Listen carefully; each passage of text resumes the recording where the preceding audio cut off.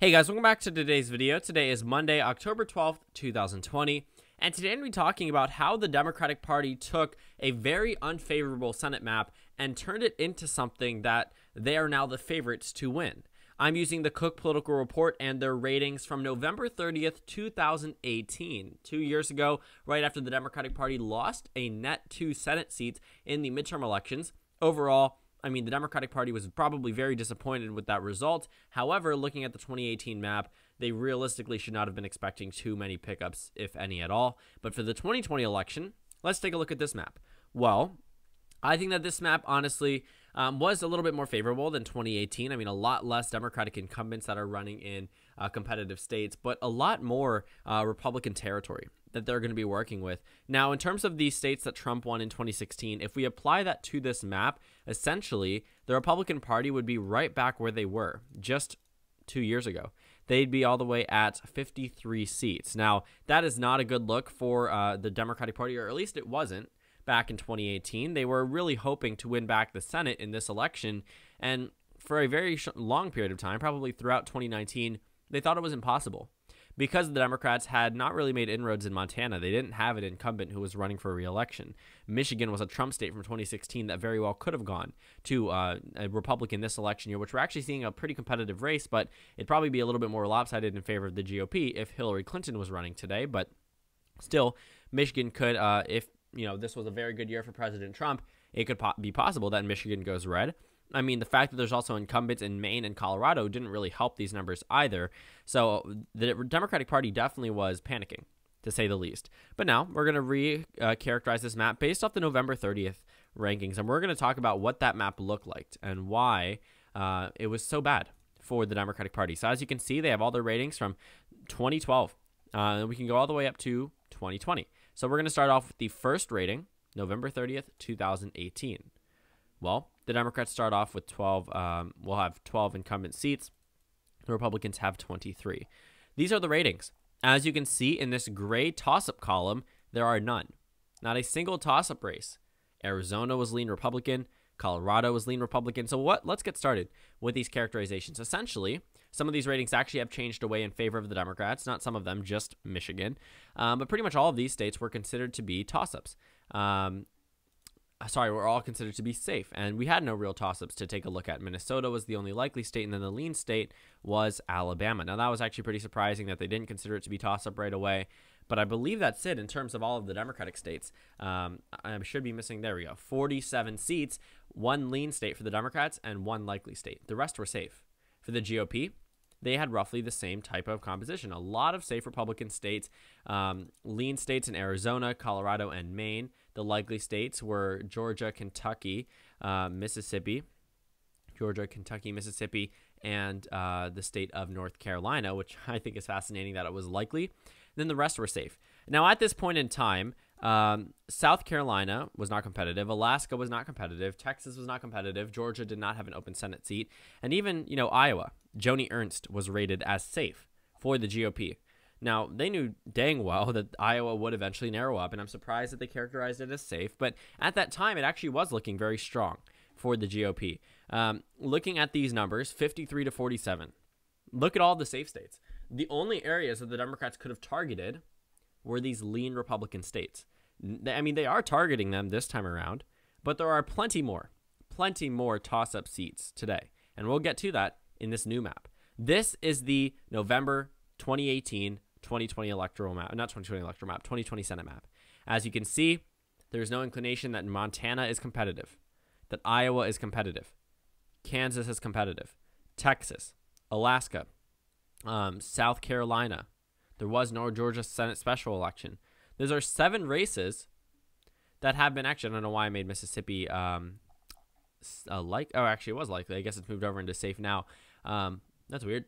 But looking at these races, I mean, Mississippi's likely.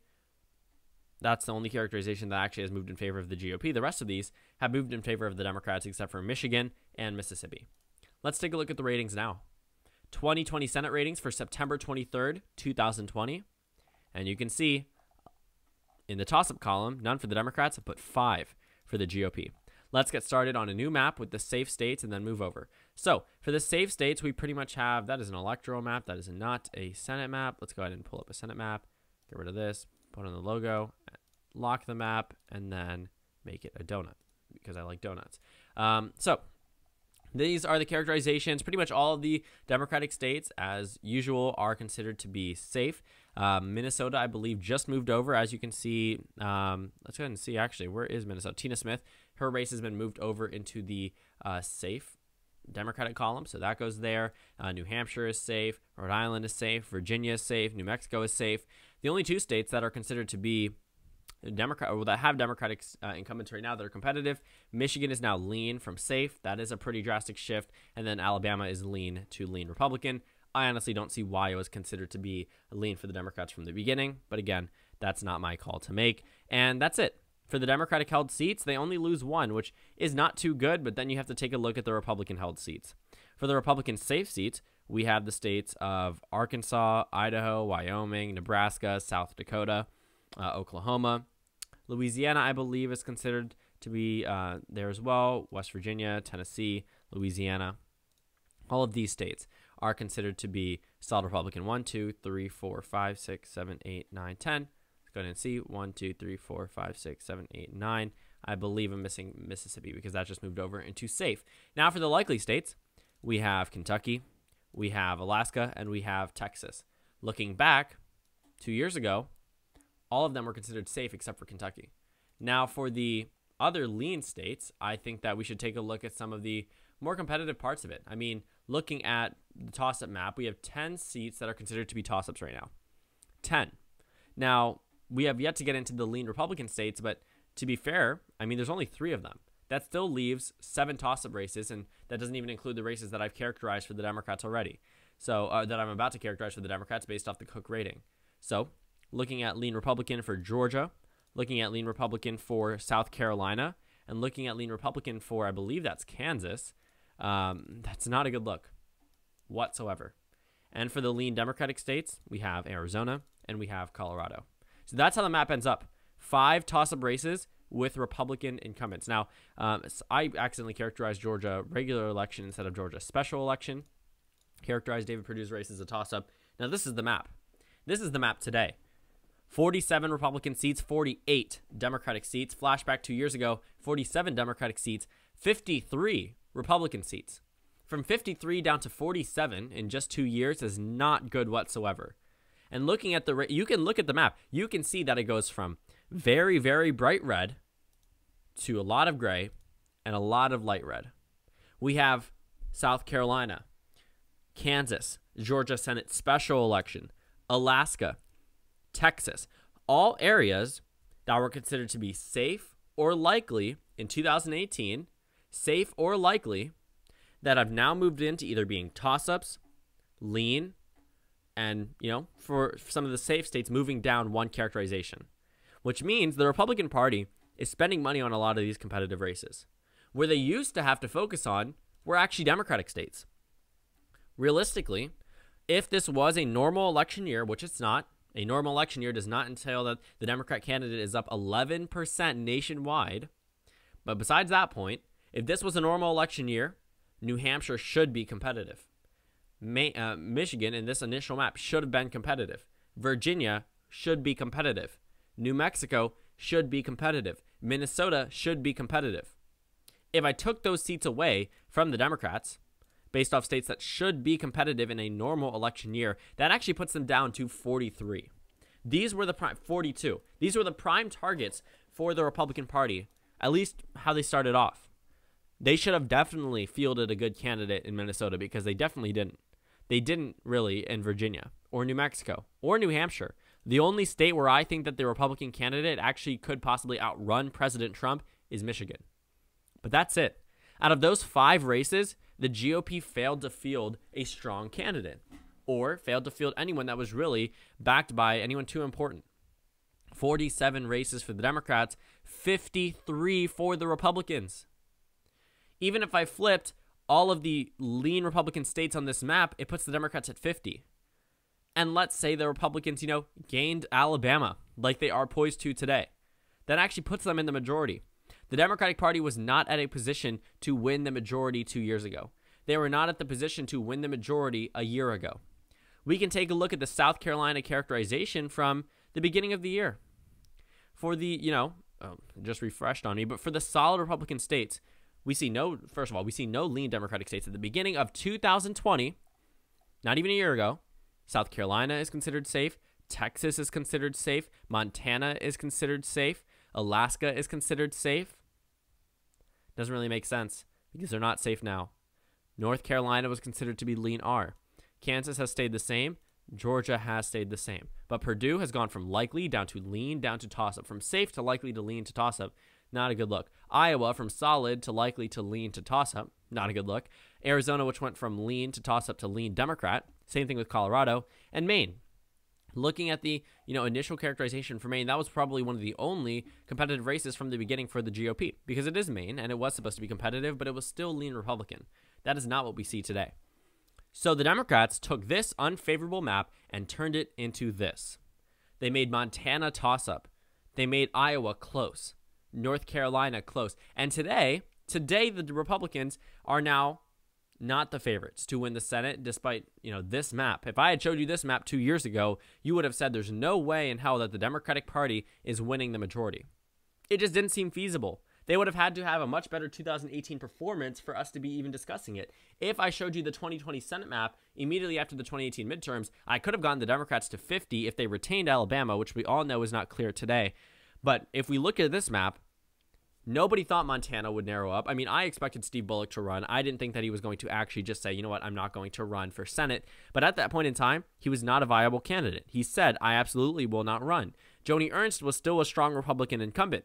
Texas was no longer in reach after Beto O'Rourke's loss in 2018, even in a Democratic year. South Carolina, could you imagine Lindsey Graham, someone who won his Senate race immediately in a year that Obama won 365 electoral votes? I mean, nobody could have expected South Carolina, except for maybe Jamie Harrison. But looking at this map today, while Mississippi and Michigan have moved away from the Democratic Party, all of the other states have shifted leftward. Take a look. I mean, literally just compare back and forth, the red to gray, the red to gray, the red to gray to blue. And now the Democrats are currently leading in Iowa. They are currently leading in North Carolina. They are currently leading in Maine. That puts them at an outright majority. Outright majority. They don't need a future Vice President Kamala Harris. They've lost Alabama in this map. They still win the majority, and they're on track to possibly win a couple more. Because as we see in a couple of these battleground Senate races, that the Democratic Party has raised money we have never seen before. Jamie Harrison raised $57 million in 1 quarter for the South Carolina Senate race. That is smaller than my home state of Maryland by population size. Do you know how easy it is to get into that TV market with that amount of money? Now, Jamie Harrison is by no means the favorite to win the race, but that's money that no Senate candidate in United States history has ever raised in a quarter. On top of that, South Carolina was safe Republican. I really just want to outline that the Republican Party, we have seen over the past 2 years, if you've been watching my channel, the Republican Party went from saying, we'll retain the House in 2018. That didn't happen. They went on to say, we could expand our majority 5-6 seats in the Senate. That didn't happen. Yes, they won 2 seats, and I'm not here to downplay that, but looking at that map, ask yourself, if you applied the 2016 election results, it should have been 59-41. Well, what was it? 53-47. They had way more opportunities. They lost Montana. They lost West Virginia, 2 of the more conservative states in the country, West Virginia probably being the top 3 in terms of most conservative states, and a Democrat won there. Then you ask yourself about 2020. When we looked at this map in 2018, yes, it looked unfavorable. But the Democratic Party has been committed from day one to flipping the Senate. And we've been saying, I don't see how you make South Carolina competitive. Why are we now seeing a poll that shows Kansas being competitive? Because the Democratic Party fielded very strong candidates, and they have a lot more money than the Republicans do.